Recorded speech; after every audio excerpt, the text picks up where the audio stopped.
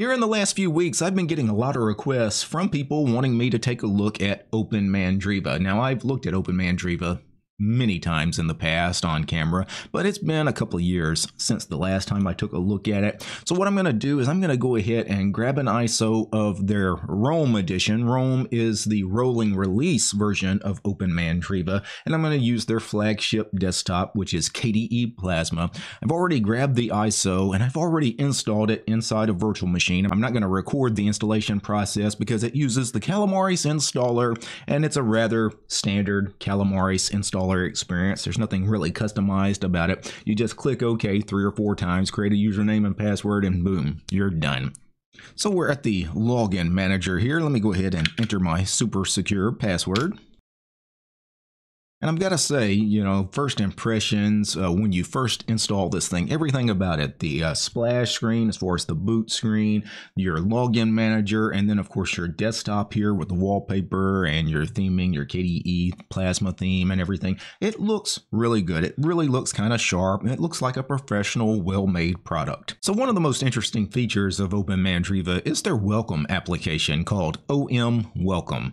And this has several tabs at the top, and within each tab, sometimes you have like sub-tabs, right? So the first tab, of course, is the welcome. It's just a very brief welcome message to welcome to OpenMandriva. Then you have features, and this is nice because it talks a little bit about what is going on here on your OpenMandriva installation. We get kernel information, KDE Plasma information as far as version numbers of all this software, LibreOffice, our software repository selector. I'm not sure what that is. This is a tool to enable and disable repositories easily with just a few clicks. We get information about our default web browser. The default web browser is ungoogled Chromium. That's nice. I did notice the Chromium browser down here, but I guess it is the ungoogled version of Chromium, meaning they have ripped out the Google telemetry that's in it. So that is rather nice. We have the configure tab here, and this is where we can click on these icons, and I'm sure it would open various like settings programs for doing things. For example, the system update. Now, I believe I've already updated the system. It may or may not find anything to update, but all it does is it opens the terminal and runs the various, whatever, the DNF command to run the update. There was nothing for it to do in this case. You have some user and group stuff here. You can configure your network. You can clean packages as far as removing some of the unused cruft that gets left behind on the file system. Cool stuff here. And you've got several sub-tabs here. You also have settings for hardware. So it's kind of like your settings monitor or control panel you can think of. For example, display and monitor is here, audio and video drivers, yada, yada, yada. We have software stuff here. DNF Drake is here. Let's go ahead and run that. Select an icon theme for DNF Drake. I like Breeze Dark, and it was started in user mode. To work correctly, it should be started as super user. Continue anyway. Sure, why not? I'm probably not going to install anything anyway. I just want to see the program open here. If you guys are not familiar with this particular program, it's just a front end to the package manager to DNF. It's a graphical front end. Update notification is not active. Do you want to enable it from Drake tray? Normally I would say yes and have it sit in the sys tray, but since I'm not going to use it, I'm going to go ahead and decline that. And let's go ahead and close this out. Do I really want to exit? Yes. You have Yum Extender as well. Find additional applications. And we have a desktop tab where we can change fonts and icons. We have a security tab where we can do things like configure our firewall if you want to use a firewall.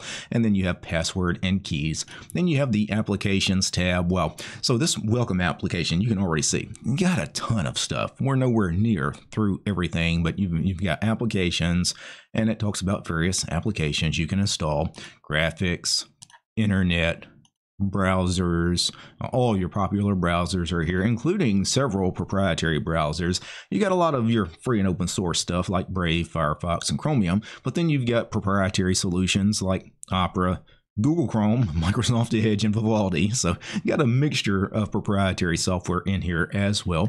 Then you've got multimedia, codecs, and then your Strawberry audio player, and Handbrake for transcoding.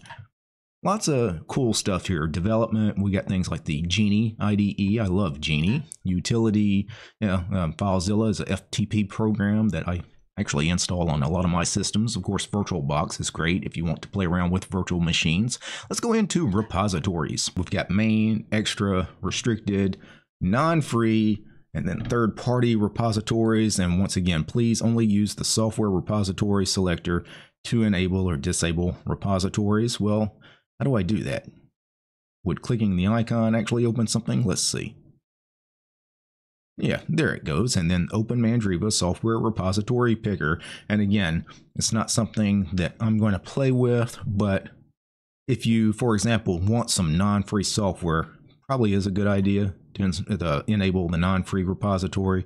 Restricted, what does restricted contain? It contains packages that are free but encumbered by patents. Yeah, I'd probably turn that on too. Extra contains packages that are free but are not officially supported. You know what? I said I wasn't going to turn on all this, but I am. And the reason I'm going to turn this on is because I may try to install some software here in a minute. Let's go ahead and enable all the repositories. That way, I'll have better luck, hopefully, finding some of the packages that I want to install. And of course, I have to give my sudo password to make those changes. And then finally, we have a contribute tab here for the OM Welcome application. And you got links to the forums and where to report bugs, where to give donations, join the conversation. That's probably to like an IRC or a Discord or various chat rooms. Now I'm going to go ahead and close out the welcome application. Well, one thing I want to do, go back to the welcome screen here. If you don't want this to always auto launch every time you log in, click on do not start OM welcome on login, which is what I'm going to do now because I don't want this to always pop up every time I log in. And then I'm going to close the application. Now I can get the application to come back up anytime I want it by going in the menu system, and I can go and search for OM welcome. Actually, I can see it right here. Welcome. And that is the OM Welcome application. Let's go ahead and check out some of the software that is installed out of the box. So under games, we have KPatience, which is one of the KDE card games. Under graphics, don't have much here. We have our image viewer, so not a lot installed here, right? Under internet, we have Aggregator, which is a RSS newsfeed reader. We have Chromium, the web browser. Let's go ahead and see what version we're on. Remember, this is supposed to be rolling. Now, I don't know if it's rolling like bleeding edge, like Arch or Gentoo rolling, but we should have somewhat new packages on this. This is Chromium version 135.0.7049.95. I don't know if that's a recent version of Chromium or not. I don't have Chromium installed on any of my systems right now. Under internet, we also have KDE Connect for syncing like to a mobile device. Kmail, I guess, is our email client if we wanted to use desktop email client. We also have the Telegram app installed as well. A bit of proprietary software as well. Well, the app itself, I think, is free software, but of course the backend, the service is proprietary. Under multimedia, it's interesting that a rather minimal distribution that doesn't really have much installed, but they do install Kdenlive, the video editor, out of the box. Most desktop computer users probably won't need a video editor. So again, interesting choice there. MPV for a media player is here. QM Play 2 is here. Let's see what this is. Just a video player, it looks like. Yeah, this program uses Qt. I didn't want the about information for Qt. I want about QM Play 2. Let's see. Does it really give us a description? Not really. A video and audio player, and not much else. All right. Yeah. I don't know if I've ever actually seen this multimedia player before. Also under multimedia, we have Voco Screen. I believe this is a recording application, like to record your desktop. So it's already picking up my my audio, even in the VM. Interesting little program. I don't think I've ever used this in the past, but I believe it's like a screencast, desktop recording kind of program. Getting back into the menu system, we have an Office category, and well, so yeah, we're really light on most things as far as programs, but the Office category is slap full. We have LibreOffice, Calc, Draw, Impress, and Writer. So let's take a look at LibreOffice Impress. This is their presentation software. So really neat little presentation software. I actually use this all the time, not all the time, but I use it quite often to make slideshows for certain videos I do. I go to About LibreOffice. This is version 25.2.3.1. Also under Office, we have a lot of the standard KDE stuff like their K address book, Contact with a K, K organizer, and Ocular is here as well. That's your PDF viewer in KDE. Let's see.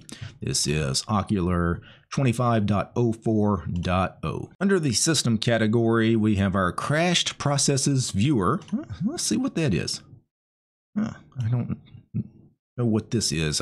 Package kit ID, package kit D. So there were some crashes. So I installed this yesterday before recording, and I did run an update of the system, and there may have been something that crashed when I ran the system update. Well, there must have been, because I don't think anything has crashed so far while I was doing anything here on camera, and I haven't tried to install software, so I wouldn't think the crash would happen now.